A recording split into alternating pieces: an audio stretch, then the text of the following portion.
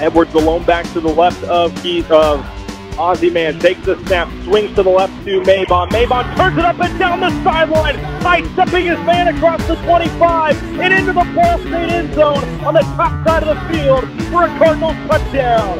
KeVonn Mabon. That's just sensational determination from KeVonn Mabon. There were 3 men in pursuit for Colgate.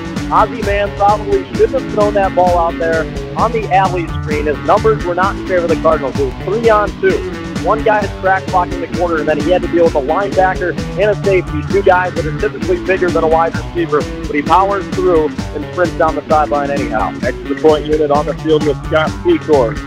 He was 97% last year on extra points. He did miss his first extra point of the year last year against Illinois State. Snap good, spot down, and kick is through the upright.